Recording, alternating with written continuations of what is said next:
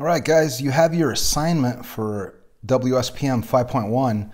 I'm not going to do the whole thing for you, obviously. I'm just going to do a couple of problems to get you going here.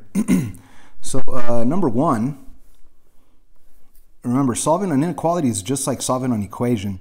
You want to get the variable by itself on one side of your inequality instead of your equal sign. So obviously your x is on the left side of this inequality.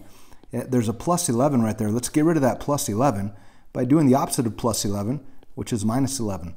What you do to one side, you do to the other side, and you will have left x being greater than 5. X is greater than 5. Now you're supposed to find the matching answer over here on the right side, and it's this simple, guys. Your number line, you go to the value 5. If your inequality does not have a line underneath it, then it's going to be an open dot, okay? If it had a line underneath it, then that would mean or equal to, that would include it, so it would be a solid dot. That simple. No line, open dot. There's a line, solid dot, okay? So it's an open dot, and this is a greater than symbol because it's opening up to the x. Remember, it always wants to eat the bigger value, so it's opening up to the x. X is greater. So another thing we need to remember is that greater is to the right and less is to the left. So this does say x is greater than 5. Greater than is to the right. There you go. Simple as that. So when we look over here, which one has an open dot at 5 going to the right? That would be C. So the answer for A, or for number 1, the answer for number 1 is C. Okay, just like so. Let's see, which other one could we pick? I am going to jump over here where we're actually solving inequalities and also doing that same graph. I'm going to do number 10. I like number 10 because the k is on the right side, okay? We want to solve for k. K is on the right side of this inequality, so we need to get k by itself. I need to get rid of this plus 3. How do I do that? Well, I do minus 3. And what I do to one side, I must do to the other side, minus 3. So my new inequality will have k by itself. Let me write it over here. Of course, 4 take away 3, that is 1. We have this inequality symbol. And k is all that's left on the right side. So we have k all by itself on the right side. Now, this is your answer. However, ladies and gentlemen, it does say 1 is greater than or equal to k. And we don't really want to talk about 1. We want to talk about k. You want to talk about the variable k. So what does this say with regards to k? Well, if it's opening up to the 1, that means that 1 is greater. That means that k is smaller. So if you read it backwards, if you read it this way, k is what? It's not greater, it's less than the 1. Less than or equal to 1. So to be on the safe side, it's better to take your k and always your variable, whatever it is, a, b, c, d, x, or k, move it to this side and switch. In other words, switch this correct answer, switch it all around, okay? So take the k, put it over here, take the 1, put it over here. So when I do that, I will have k on this side, sorry about that, and 1 on this side. Now, there's my answer. However, I need that inequality. And let's think about the inequality. It was originally opening up to the 1. It has to continue opening up to the 1. Remember, this is the right answer. It's opening up to the 1, so it has to continue to open up to the 1. So there's my answer, k on the left side. That's the best. I mean, this is correct, but it's better to have k on the left side. Not only that, guys, there's another trick that you could do when graphing these inequalities. If k is on the left side, the little trick that you could do to graph is it looks like an arrow. It's pointing to the left, so it's going to be going to the left. I mean, you could always use, if it's greater than, it's to the right. If it's less than, it's to the left. Yeah, this is a less than symbol. But another little trick you could do is that if it's pointing to the left when the variable's on the left side, it's going to go to the left. If it would be pointing to the right, like let's say I had x is greater than 2, then that would be going from 2 going that way, okay? So because it's pointing that way. And you could only do that pointing trick if your variable is on the left side.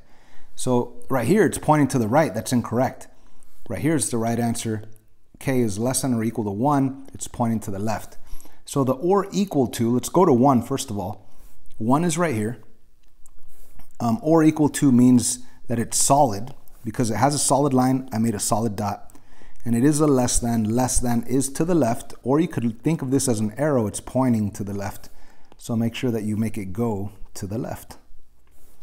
Okay, you know what? This probably, yeah.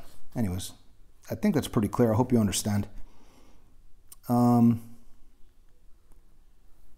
about we try one with variables on both sides, okay, like number 13. So you want to get y by itself on one side, okay? What's the problem? You have y's on both sides. So we need to get y by itself. So let's get rid of one of them.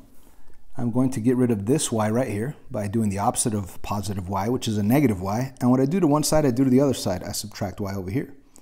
And there is my answer. 2 take away 1, right? 2 take away 1. 2 y's, take away one of those y's. It'll give me 1y. You don't even have to put the 1 in front of it. Then you have this symbol right here, the less than symbol. And you have, well, this canceled out. All you have is a positive 2. And guess what? You're done. Is this going to be an open dot or a closed dot? Again, remember, if there's no solid line underneath it, it's not going to be a solid dot. So it's going to be an open dot at the value of 2. And this does have the variable on the left side. So you could think of it as an arrow. It looks like an arrow pointing to the left. So it's going to be going to the left. Or you could say, what does this really say? It says y is less than, and less than is to the left, and greater than is to the right. Anyways, there's your answer for that one. Let's jump to these other more fun problems down here where you actually have to write an inequality, take your sentence and write an actual inequality and then solve it. So let's do number 15. A number increased by 1. Okay, so what does that really mean? A number, well, let's just call a number the number x. It could be any number, right? So let's say x. Now, what does increased by really mean? It means that, like, if I say, hey, what's your age increased by 1? What do? You say your age plus 1. Okay, so a number increased by 1, it's just going to be x plus 1. You don't have to switch anything. It's not like it's saying the word from or than, right? Remember, from or than, those are keywords that tell you to switch. Anyway, a number increased by 1, that's what it says here, a number increased by 1 is less than 9. Okay, is, that means that you're talking about the equal sign, but in this case, not the equal sign, it's an inequality. What kind of inequality? A less than. So is less than 9. There's your inequality. Let's solve it. Just subtract 1 on both sides. X is less than 8. There's your answer. If you were to graph it, you'd have 8 right here. You could fill in a couple more values. And that would be an open dot going to the left. How about 16? 7 more than. Remember the words than and from. That implies a switch.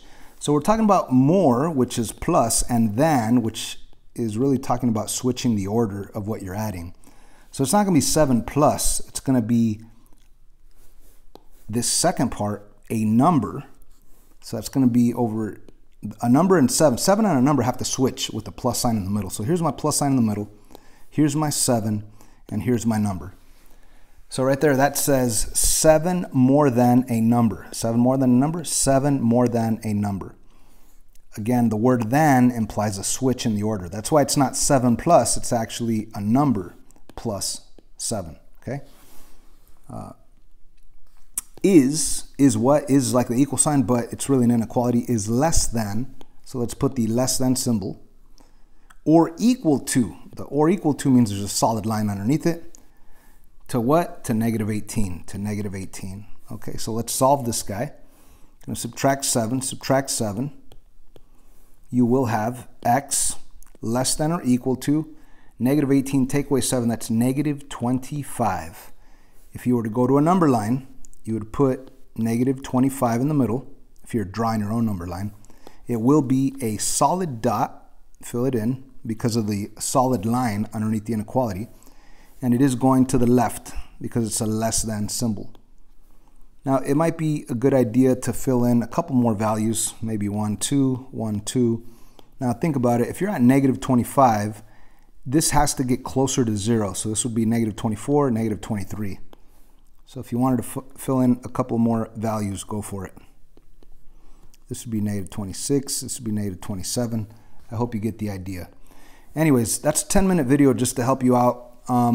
We will have some type of quiz. It will have some of these questions, these simple questions on the quiz towards the end of this week. I think Friday we'll have a quiz. So please finish this worksheet. I think you guys are doing 1 through 17 odd. I almost forgot, guys. I don't think it happens on any one of these, but if you ever end up multiplying or dividing by a negative on your last step, you have to flip your inequality symbol. I think that's worth mentioning because it's so important. That's the main difference between an equation and an inequality, besides the fact that one has an equal sign, one has an inequality. Like let's say I had negative 2x is less than 8. Well, right there you'd be dividing by negative 2, dividing by negative 2. And when you divide or multiply by a negative on your last step, you have to take this inequality and flip it. Okay, that's only if you're dividing by a negative. If it were just, let's say we had this problem, 2x is less than 8. Right there, you're not dividing by a negative 2. Right there, you're dividing by a positive 2. So right there, the answer would stay x is less than 4. Okay, important, if you divide by a negative, you have to flip that inequality symbol. Okay, if you don't divide by a negative or multiply by a negative, then you don't flip it, you just keep it the same. All right, I'm done.